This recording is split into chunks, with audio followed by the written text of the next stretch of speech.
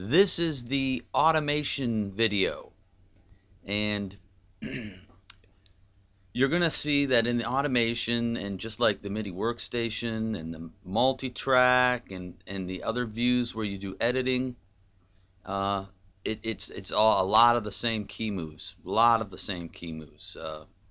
and automation, the way it shows up on the screen here in the MIDI workstation is the same way that the controller data shows up in the MIDI workstation, and you can manipulate it in the same way, a lot of the same ways, I'll say.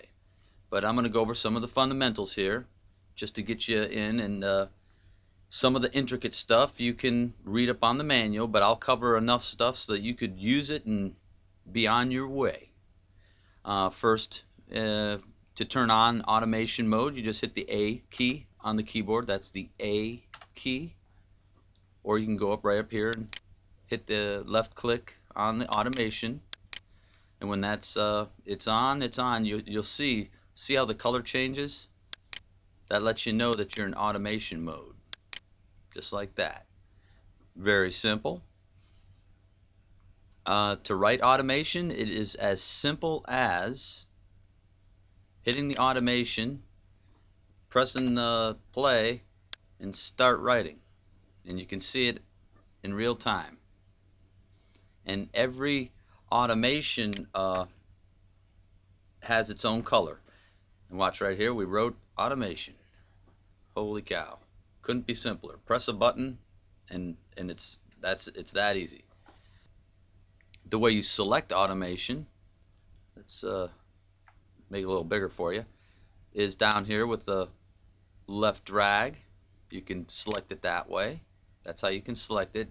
You notice and that's the C key to clear it, to unselect it. You can use the B key. Say I want to select it right there. That's the B. I'm pressing the B key. And I'm going to get that space there. I'm going to press the E key. Same as the other ways, other windows. Very simple. That's how you can select them various ways. And the C key, of course, unselects them. Now, you can move automation just like you would a region. See, I can go down here, do the old shift grab, bring it over. Well, if I select an area, I select that area, right? I can shift left click and move that selection, right, where I want it. See how that worked? That's the shift left click, and it will only go left or right. I can also hold down the control key, left click, and move it down there, just like a region. Very, very easy to do, right? Move that shift left click up there.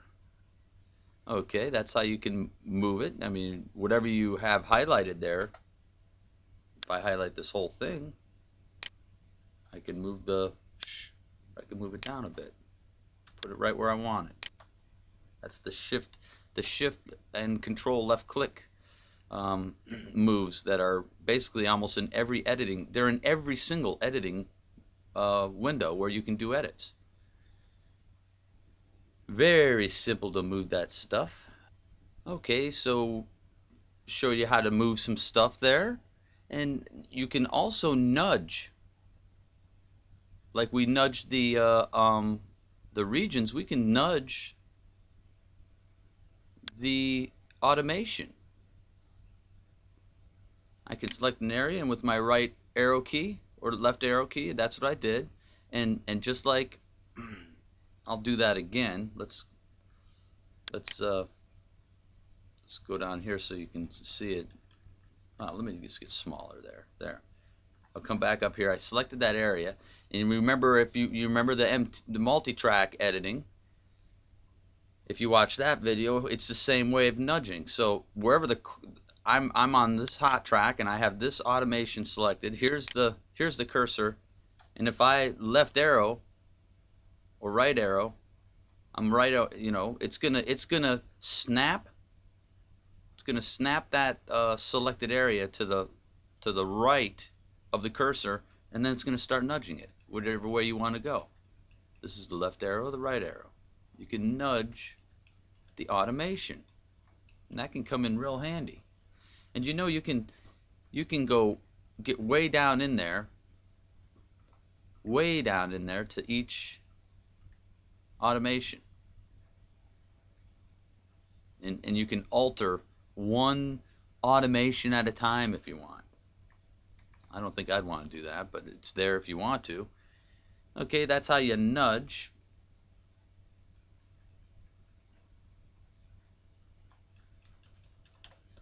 Very easy to do. And now you can also, with the shift control left click move, you still have that copy. We can copy with that, with the, you know, shift left click, move that guy, and tap the right mouse key while I'm holding down the left key mouse key, and I just copied that.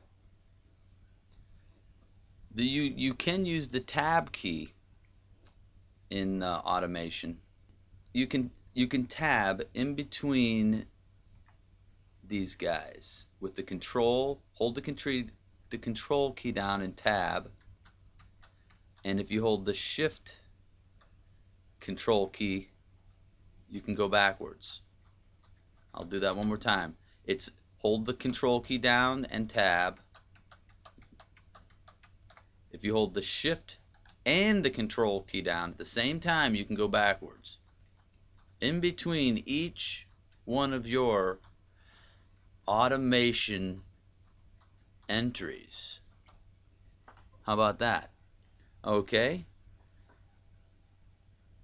Let's go over the view filter. And what that is, if you go up here and, well, you can press the V key, as in Victor, on the keyboard. If you watch right here, V key, that turns on the view filter mode. And you can also right click the automation. If you right click that automation button, this window opens up where you can select just the automation you want to see. So I'm going to click, let's see here, right here, this is the input fader there. If I go up here and right click, and I want to see the pan. Look, it blocks it out. It view filters it out. That's all that does. And you can go right to it. Now watch right here. It takes you right to the actual control that the automation would be linked to. You know, if I had automation here with the pan, the aux 2 pan here, and did some, and then select that, it will take me right there. It will show it on the multi-track and then take me to that part of the mixer, which is pretty cool. But that's a quick little glimpse into the view filter mode. It's pretty simple. Right click, you're in there. That's the V key. Filters out only what you want to see. Now there's a button here called offset. This stands for offset. What it does is it allows you to take this overall entry, and if you want to raise it just a smidge, say the entry is everything, but overall this whole thing just needs to come up a dB or 2, you know. You just come over here, press offset, and just tweak it ever so lightly. And see what it did? It just tweaked it. Just that much. But that's offset. That's what it does. That's a pretty easy thing to do. I'm going to select this area. Overall, all this automation is just a bit. It just needs to be tweaked up a little bit. I need to bring it down a bit. I'm going to bring it down just that much. Oh, I didn't have offset set. So there, I set it up. I'm going to bring it down just a smidge overall. See that? Boop. Done deal. That's what offset does. How would you delete this? Well, there's a couple ways. I can press the delete key, excuse me, or I can go up to the automation menu and I can click clear all entries on tracks. There you go. And you have these other options here, fade down up to next automation change, and you can set your mute slope, fader slope and stuff. You can read up more on this in the help file. This is the more intricate stuff for those people who want to automate to the millisecond, to the I mean, just you can really get in there and start tweaking stuff. It's there for if you want to. Okay, so if we wanted to clear that, it would ask us, say yes, and it cleared it all. And I also could have pressed the delete key too. And of course the C key does clears our selections there. But that pretty much does it for automation mode. And don't forget that you can use automation on all these controls, all of them. I mean, you can pans and volumes, ins and outs, your effects, your compressors, gates, EQs. You can use the automation on the swap here, the mono. I mean, it's extensive, the reach that automation has in SawStudio. But it is very simple to do. It's just to write it. You can, you can write the automation right here like that. See the little mark there? It's probably hard to see. Okay, let's bring, here's an automation move. I just wrote that. Or you can have the player, you can have the transport moving and doing it on the fly, or you can set it up right where you want it and just go left. See, I just wrote it right there, and then at that point come back. You can precisionally put it in where you want. I can solo it right there. It's right there if you can see it right there. There, better to see. And right here I want to turn on my XY pan. I mean, the things you could do are just immense. You can write automation on the fly, or you can one little thing at a time. And this actually, to do it like this is actually a very convenient thing, because you can have a piece here that say you have a song coming here, and the song's playing and everything's cruising right along, and you have a guitar solo coming in, and you just want to tweak down, say the rhythm guitar needs to be just a bit lower for the duration of the solo.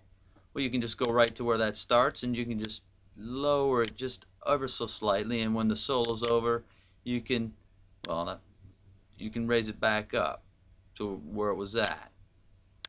And you just made it's an automation change that will be there, and it will be awesome. So that's automation mode in SawStudio.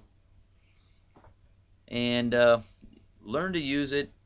If you have to go through the manual and tweak some of the stuff, learn a little more intricate stuff, I mean, go right ahead.